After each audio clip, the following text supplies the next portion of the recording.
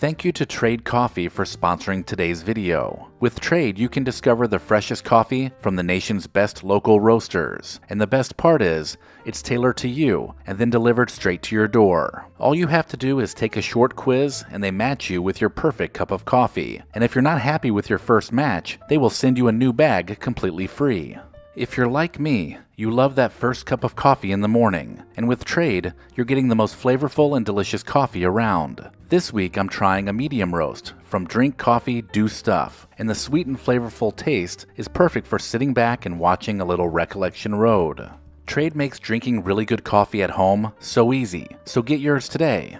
Right now, Trade is offering my viewers a total of $30 off your first order, plus free shipping when you go to drinktrade.com/recollection or click the link in the description below. This offer won't last forever, so be sure to take advantage while you still can. Get started by taking the simple quiz at drinktrade.com/recollection and let Trade find you a coffee you'll love. And also don't forget that Father's Day is coming up. A Trade subscription is the perfect gift for Dad. That's drinktrade.com/recollection for $30 off. Make sure to use my URL and click the link below so they know I sent you.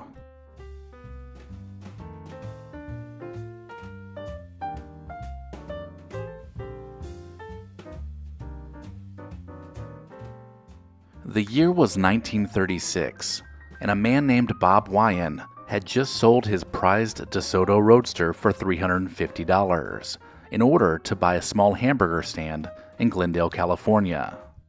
He named the restaurant Bob's Pantry, and it would be 6 months later when he sliced a bun into thirds, added 2 hamburger patties, and created the very first double-decker hamburger ever.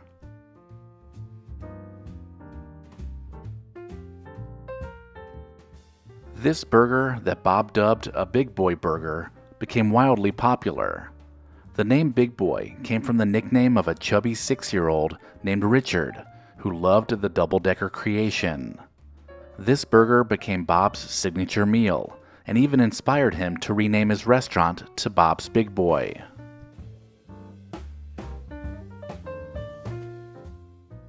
The Big Boy mascot was also introduced, and Warner Brothers artist Benny Washam was the first to draw the character in 1937. The artist was a frequent customer and doodled the idea on a napkin in exchange for a free lunch. Through the years, the mascot evolved into the iconic fiberglass statues that became synonymous with the Big Boy name.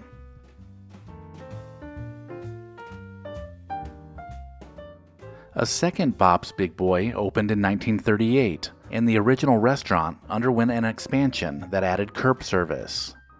The restaurant was dishing up loads of Big Boy burgers, and slowly, Bob Wyan found himself with a small chain of restaurants. He knew he had something, and his motto of serving the best quality food at moderate prices in a clean restaurant with courtesy and hospitality had people from around the country wanting to franchise his idea. Following World War II, Bob Wyan worked out a deal with Dave Frisch to use the Big Boy name and sell the Big Boy burger. This brought the Big Boy name to the Cincinnati area, and restaurants across Ohio, Kentucky, Indiana, and Florida soon followed. In the deal, Bob's Big Boy did not license their name, and so that's why you would see different names followed by Big Boy across the country. In this case, it was Frisch's Big Boy. In 1952, the Elias brothers from Hazel Park, Michigan were the next to be granted franchise rights.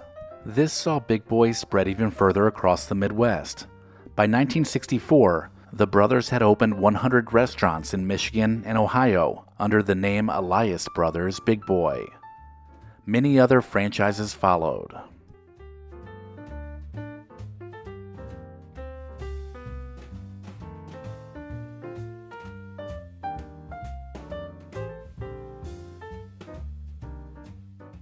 In 1956, the very first comic book series was produced featuring the adventures of Big Boy. The series featured wholesome stories of Big Boy, his friend Dolly, and his dog Nugget, and it also included games and puzzles. These comics were produced by Timely Comics, which would later become Marvel, and they were written by Stan Lee up until 1961. 466 issues of The Adventures of Big Boy were handed out to children that visited the restaurant for decades.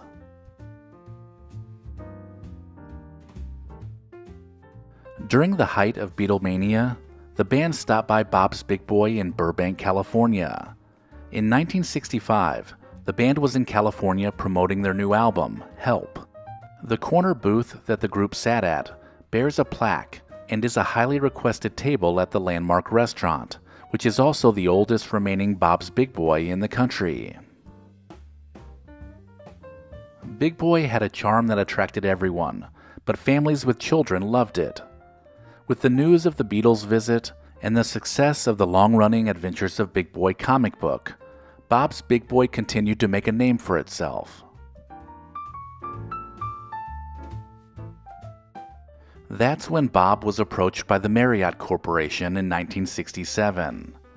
The company that is known for owning hotels was also in the restaurant business back then, owning a chain of Washington, D.C. area hot shops. They offered Bob, who was ready to retire, $7 million and an executive position overseeing the Big Boy division, which he accepted.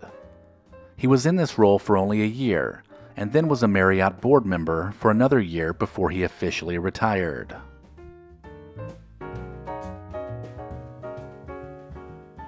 The Marriott Corporation began a rapid expansion of Bob's Big Boy that combined opening new locations and purchasing other franchises. Marriott owned Big Boy up until 1987, when they sold the trademark to the Elias brothers. Marriott would hold on to the Bob's Big Boy name for a couple more years, along with the 208 locations that were still in operation. In 1989, Marriott would begin restructuring, and Bob's Big Boy was broken up and sold. 104 locations in California were sold to be converted into new restaurants, while the rest of the locations were sold off piece by piece over the next few years. Luckily, there are still a handful of Bob's Big Boy locations still open. The Burbank location is still the most famous, and the history and architectural style of the restaurant makes it a destination for tourists and locals alike. The atmosphere in this restaurant is as close as you can get to what Bob Wyan created nearly 90 years ago. If you are in other parts of the country, the Big Boy name also still survives.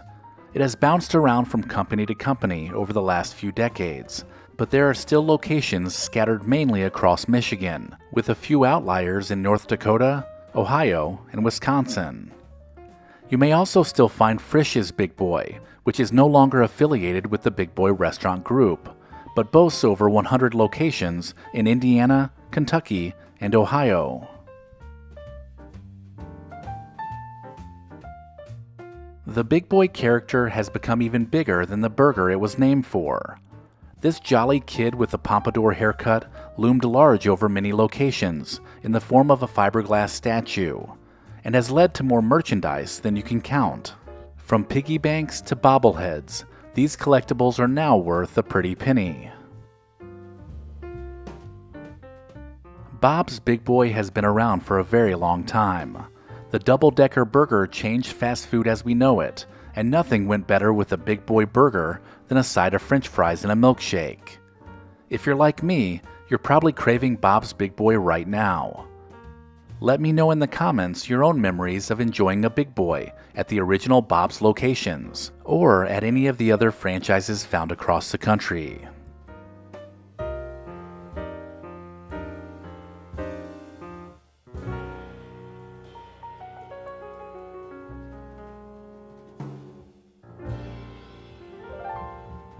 If you enjoyed this video, check out the description for links that help support the channel. And as always, thank you so much for watching.